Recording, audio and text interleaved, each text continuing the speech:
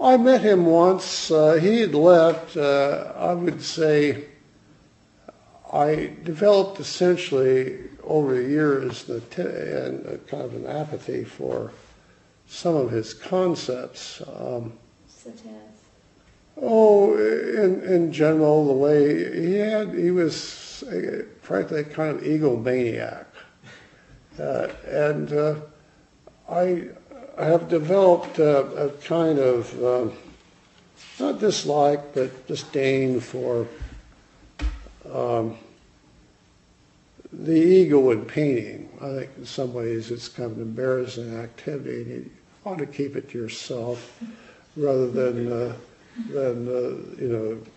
get so dreadfully involved in your ego and the concept of genius. I really